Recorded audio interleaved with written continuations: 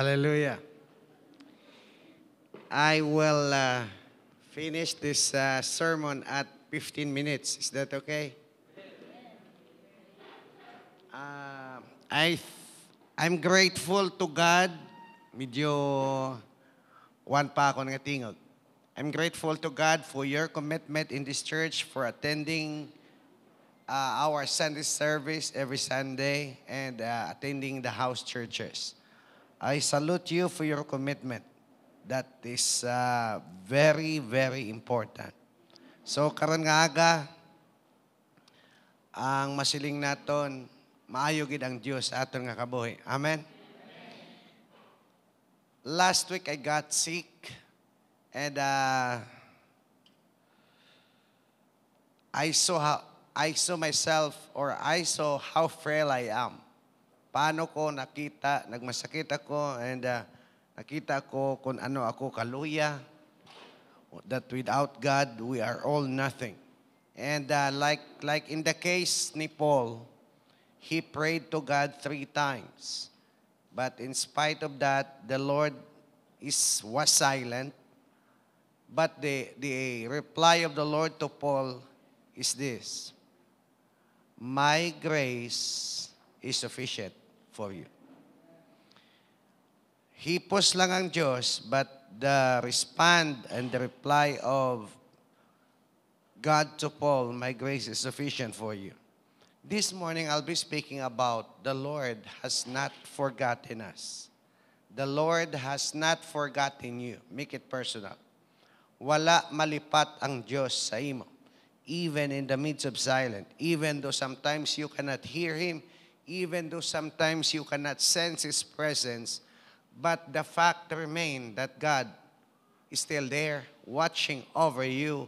He is looking at you very closely, and He is saying to us, I have not forgotten you. The Lord has not forgotten you. Open your Bible in Isaiah 49, verse 15. I'd like to read this in Ilonggo, agon maintindihan sang kalabanan. Isaiah 49, but kindly flash that in the screen sa English. But gusto ko lang basahon sa Isaiah 49, verse 15. Hambal dire. Gani ang Ginoo nagsabat, malipat bala ang iloy sa iya ko galingon nga lapsag, kag indi maghigugma sang bata gikan sa iya na tawo. Bisan ang isa ka iloy, malipat sa iya anak. I'd like you to underline this in your Bible. Pero, hindi gid ako malipat sa imo. O Jerusalem, hindi gid ako malipat sa imo. Ginmarka ko ang imong ngalan sa akon mga kamot. He engraved your name in His palm. Meaning, God will not forget you. The Lord has not forgotten you. You are always in His mind in spite of what is happening to us. Let's pray. Right now, Lord, we pray that you will speak to us. Anoint me, sustain me, help each one of us, and we pray for your power and anointing to move in our midst, Lord. Jesus, bless us. And we pray for your Holy Spirit to minister to us. We pray for your anointing, your healing, your power to manifest in our midst, because nothing is impossible with you. Thank you, Jesus. We honor you. We want to honor you today. We want to glorify you. This is our prayer. Ang tanan makambal. Amen. The Lord has not forgotten you. The Lord has not forgotten me in spite of the circumstances. If the Lord seems silent, may mga times nga ginaistorya mo ang Diyos, hipos gid ang Diyos. And you are facing unfavorable circumstances, having no good breaks. But I want you to believe, in spite of that God has not forgotten you. We will go through time that doesn't feel we are making any progress. You're praying, you're asking God, but mabatyagan mo nga daw wala gid progreso sa ginapangamuyuan mo. It seems that God went on vacation. Nga daw nagbakasyon ang Diyos. Nga daw gimpabayan ka. Listen to this. Silence. When God is silent, it does not mean that God is not working behind the scene. If God is silent, He is doing something behind the scene that you cannot see it, but something is happening. It means that He is not changing our circumstances. Don't you know what He is changing? He is changing our character. He is changing our character. Ginabagos ang Diyos ang aton batasan. And God uses the season of hipos lang. You cannot sense Him in the air. You cannot sense Him in the sky or whatever. But God is still there. And still the small voice you can hear, I will not leave you nor forsake you. Sometimes we have the tendency to compare ourselves to other people if we are facing situations not favorable with us. We have the tendency to compare ourselves with other people. Some of your friends got married and still you remain single. You work hard and still not promoted. You feel undervalued, overlooked, and forgotten. May mga tao kung isang daw wala ka lang sa ila. Wala ka value. You are not celebrated. But just relax. God is simply hiding you. Because time will come, God will bring you to the open and God will promote you. Don't you know that anything that is valuable, you hide? You don't display anything that is valuable all the time. If you have a diamond, you don't wear your diamond anywhere. You hide it. But there is a situation that you will reveal that diamond, especially in special occasions. Did you get my point? Don't you know that sometimes, and right now, God is simply hiding us because He is preparing us for the greater heights. I believe for promotion. But sometimes we cannot understand the dealings of God. Sometimes we feel frustrated because nothing is happening what you can see in your naked eye.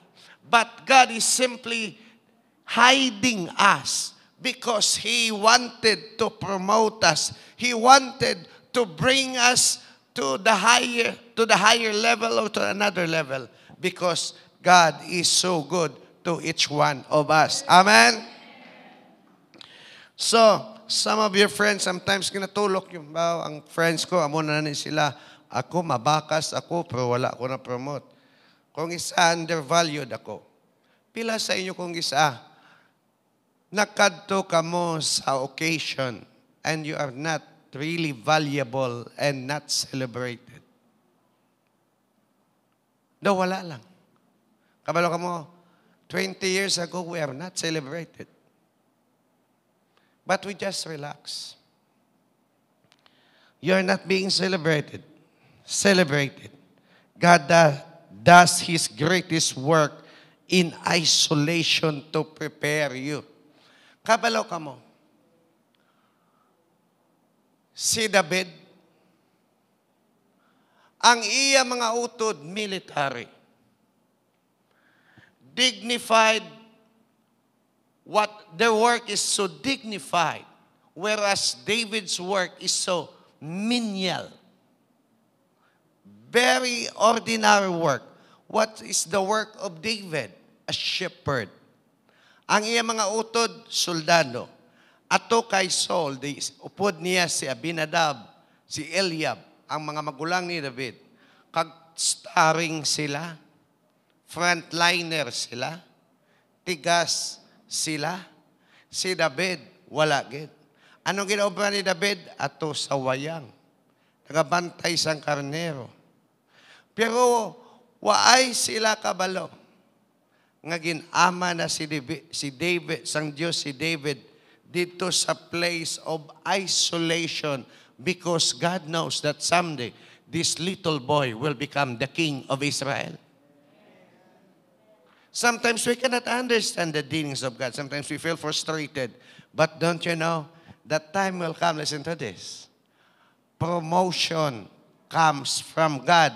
And if God will promote you, the devil cannot stop you.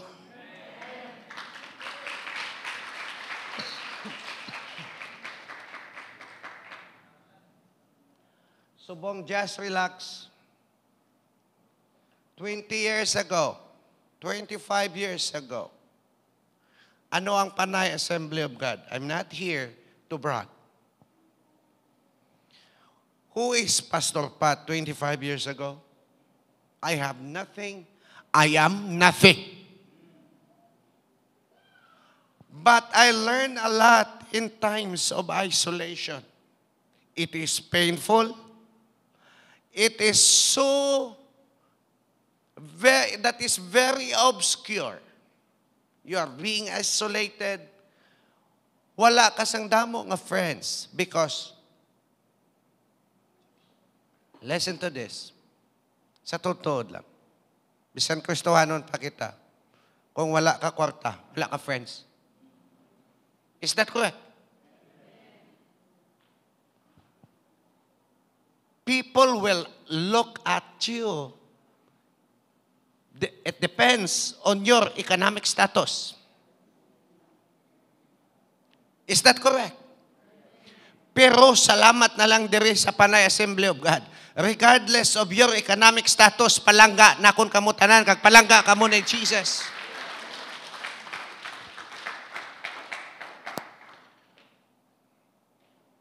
So we feel undervalued, we overlooked and forgotten. You are not being celebrated. When God does nothing, it does not mean He is not concerned. That is not a sign that God has forgotten you. It is a sign that He is closely watching you night and day because the Lord of Israel watches over you day and night and He never slumber nor sleep. Wala gakatulugan ang ato nga Diyos. Kabalo ka mo. Ang isap ka pinakalawig nga edad nga pispis sa kalibutan, agila. Ang edad sang agila, makaabot sa 70 years. Kung alang-alangon ka sa agila, mauna ka patay sa agila. I'm not kidding. That's true. Amo na klase ka species ang agila.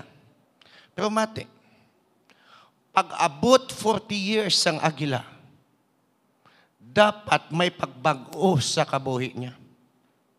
Because if he will not discipline himself, the eagle will die and he will just simply waiting that he will die after 40 years. Pero kung kabalo sa sang obrahon niya, mabuhi sa up to 70 years. Kabalo ka mo, pag abot sang 40 years old na ang agila, ang iyang beak, nagatiko na sa, and he cannot get the food for himself. Because ang beak, nagatiko. Ang obrahon sang agila, masaka na sa to sa bukid nga dito ang iya pugaran o ang iyang lugar. Ilampos siya na sa bato ang bik niya agud mawasak. Kay kung mawasak na sa magailis ang tuktok liwat, kag makakaon sa ginatawag na sa nga season of isolation sang agila. Pero kung mawasak yan na ang beak niya, kagliwat ang pakpak niya magatubo, ang agila maka-extend ang life niya up to 70 years or mahulat na lang sa nga mapatay sa. Karon nga aga, don't wait nga mapatay na kita. We will soar wings like an eagle.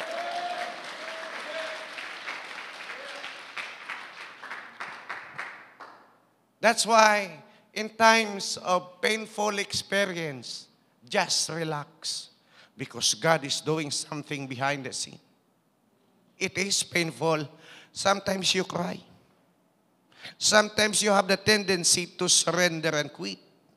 But don't ever try and don't ever dare to quit and stop because new life is waiting for you.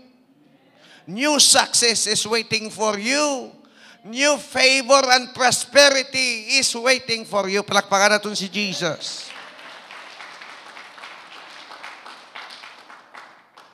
Tell the person next to you, the Lord has not forgotten you. Wala nalipat ang Diyos sa akon. Wala man sa nalipat sa inyo. Ara ka mo sa utok sa Diyos. Kabalo ka mo sa times nga masakit ang ginaagyan ko. Amo ng tiyempo nga nagapamati ko sa Diyos. Pero may tinion nga hindi ko kabati siya. But I keep on pushing myself to God and pursuing the presence of God. Because if I can overcome this situation, the pain that I have right now, the pain that I have, the test that I have right now, it will become a testimony tomorrow.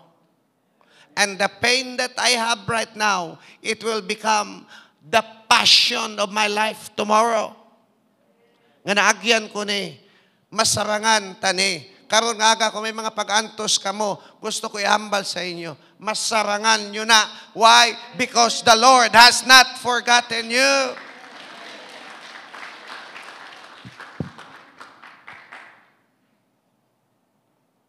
Point number 1. You need to pass the test of obscurity. Paki-flash a screen. You are being obscure.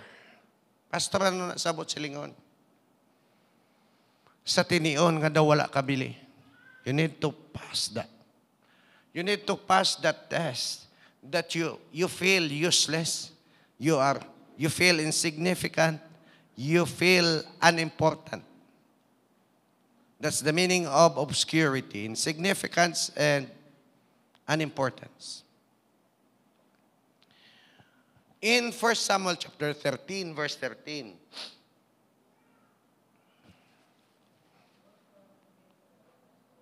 First Samuel chapter 13, verse 13. Okay, ha? Oh, si Pastor Aquiles mabasa. Basa.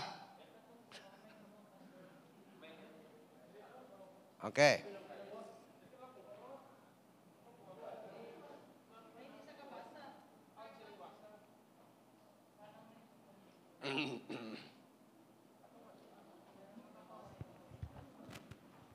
Sound. Sige, ako basa para sa inyo. Okay. You acted foolishly. Someone said, you have not kept the command the Lord your God gave you. If you had, He would have established your kingdom over Israel for all time. Okay. Sino yung ginhambalan? Si Saul.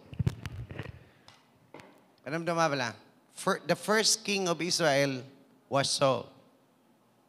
Pero anong hambas ng Bible? Saul, you acted foolishly, Samuel said.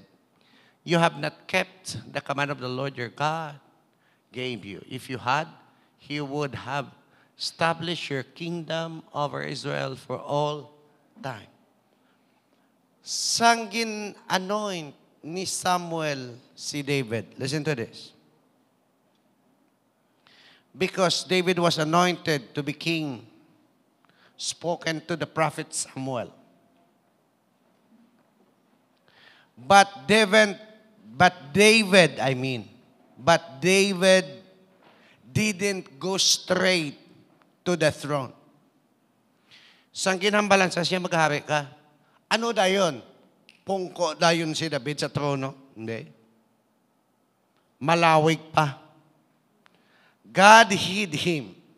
Gintago pa sa Sang Diyos. Gindihon pa sa Sang Diyos. He went back after Samuel told him, he went back to the shepherd's field. Nagbantay sa kardero. Taking care of the sheep of his father. And that was a very obscure place. Isa lang to si David sa wayang, nakabantay sang karnero, samtang ang iyang mga utod nga mga soldado ato sa patag-awayan. Kag si David ato dito ka very hilikayan nga trabaho, not dignified work. His brothers were in the military, so dignified, while David was in the shepherd's field. God is hiding you. Write this down. God is hiding you because you are precious. Kung may mga rilo kamo nga malahalon sa inyo balay, alahas, wala nyo na sa ginabutang-butang lang, biskan diin. May talaguan ikaw. Tama. Ngaman, ginatago kita sang Diyos for a while because you are precious in the eyes of God. Because God has put a potential in your life. He invested so much potential in your life. So niya protectionan ko ni because this guy is precious to me. You hide anything that is valuable and precious. You are using it only during special occasion. Na-notice nyo kung may mga kasal, gaguluwa dayon ang inyong mga alahas. Is that correct? Ano, pila sa inyo ka pangisda, gasoksok ka mo bulawan. Masaling dali, kamo maarado kita, isoksok ang aton perlas. Or maarado kita, suksuka ang aton diamante. Hindi pala ginasuksok lang for special occasion because that is so special and precious. Kabalo ka mo nga man, precious ka mo, kay gamiton kamo sang Dios sa very special way nga paggamit sang Ginoo. Palakpakan naton si Jesus. So karon nga aga, don't compare yourself with other people. Why? Because God's purpose in your life is not the same as theirs. Hindi ka mag-compare sang imo kaugalingon. Kaya nga man, ang tinutuyo sang Diyos sa imo kabuhi, lain man niya sang sa iban. I want you to fight your own battle. Don't fight others' battle. Fight your own battle.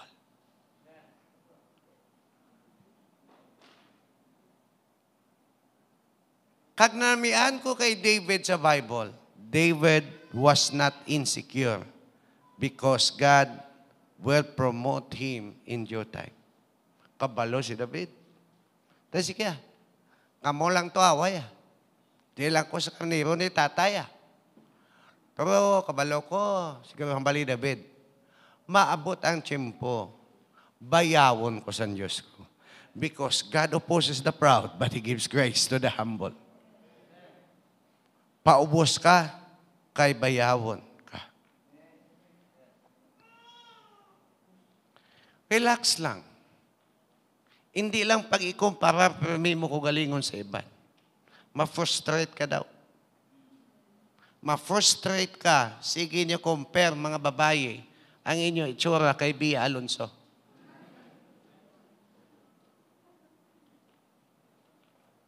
Ma-frustrate ka mo, sige niyo compare mga lalaki itsura niyo kay Coco Martin. Biskan sa kuko, hindi gid ka mo magpareho. So, don't compare yourself. Sige lang, because you are unique. You are special. There is no another you. Wala na isang iban. So, amo na nga hambal ko. Relax lang ko diya sa pandaya. Kalma lang ko ya. Hambal ko. Amo na hambal nila, let the success make the noise. Don't just shout to the world, but let your success make the news, make the noise. Kung nagtigas ka giman niya, biskan hindi ka pa magsiyagit, masyagit kinang imo kadalagaan mo. Hindi kinay matago. Pero kung sige mo gid nga siyagit, nga wala ka pa gani nagdaog, basi mahuyan ka pa. So, advice ko karon nga aga sa inyo, stay focused on your calling. The more you compare, the more you will be frustrated. Stay focused on your calling. Because the Lord has not forgotten you. Number two, you must overcome the stage of insecurity. Number one, obscurity. Number two, insecurity. Insecurity, it means anxiety, uncertainty, self-doubt. In 1 Samuel chapter 16, 1 to 3, medyo lawig na nga verse basahon, pero tilawan ko lang be. Okay. The Lord said to Samuel, "How long will you mourn for Saul? Since I have rejected him as a king over Israel, fill your horn with oil, be on your way. I am sending you to Jesse of Bethlehem. I have chosen one of his sons to be king." But Samuel said, "How can I go? Saul will hear about it and kill me." The Lord said, "Take a heifer with you and say, I have come to sacrifice to the Lord. Invite Jesse to the sacrifice, and I will show you what to do. You are to anoint for me the one I indicate." Okay, ano? Next pa. Samuel did what the Lord said. When he arrived at the Bethlehem, the elders of the On trembled when they met him. They asked, "Do you come in peace?"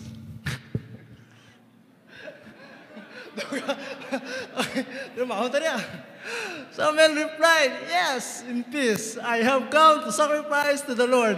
Consecrate yourselves and come to the sacrifice with me." Then he consecrated sons and invited them to the sacrifice. Okay. When they arrived, Samuel saw Eliab and thought, "Surely the Lord anointed stands here before the Lord." But the Lord said to Samuel, "Do not consider his appearance of his height, for I have rejected him. The Lord does not look at the things man looks at. Man looks the outward appearance, but the Lord looks at the heart."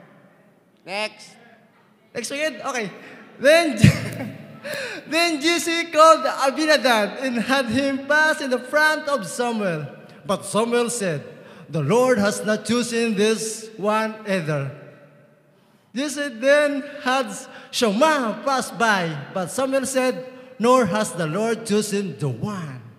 Jesse had 7 of his sons pass before Samuel, but Samuel said to him, "The Lord has not chosen this."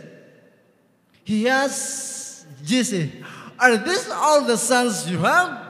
there is still the youngest?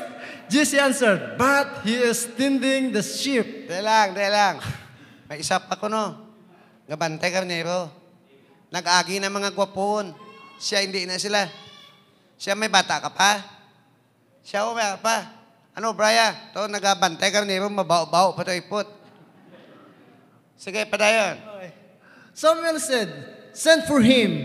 We will not sit down until he arrives. Ikaw, ba? So he sent and had him brought in.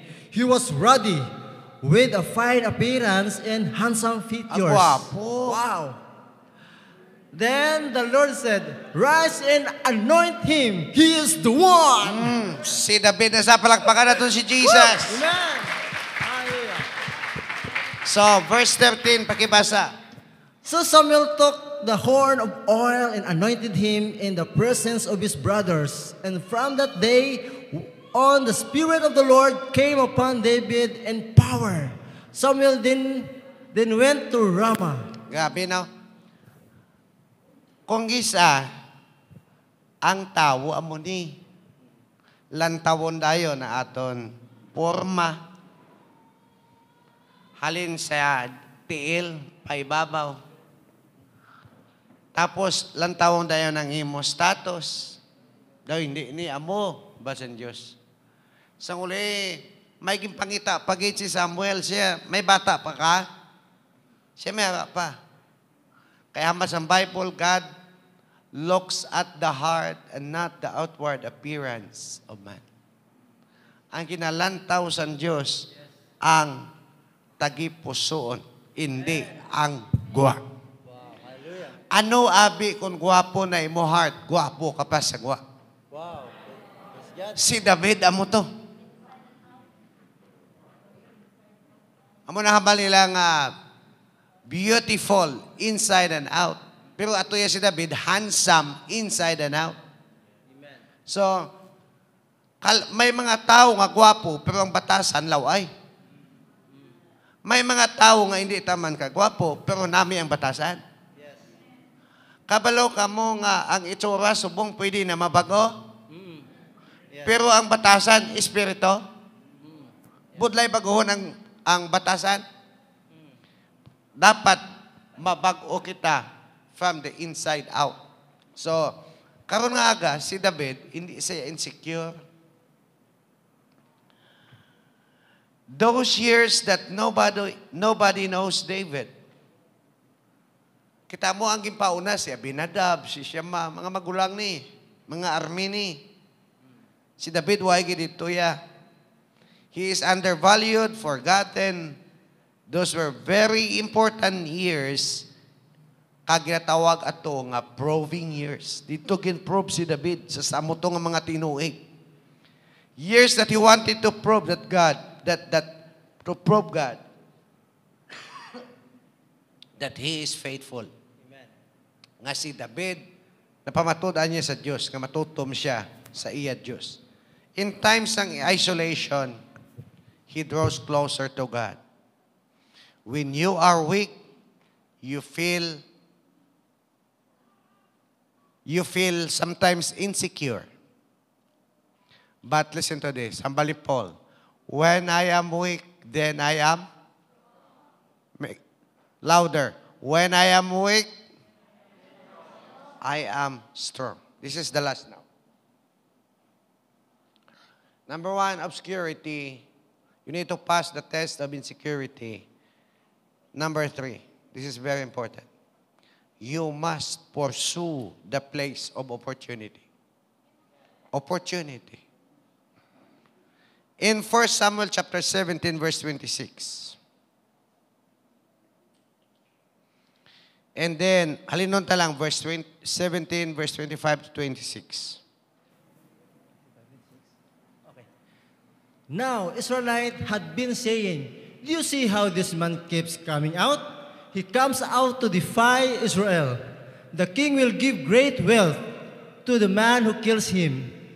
He will also give him his daughter in marriage and will accept his father's family for taxes in Israel.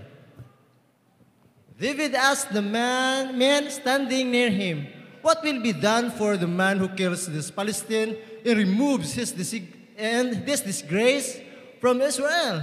Who is this uncircumcised Palestine that he should defy the armies of the living God?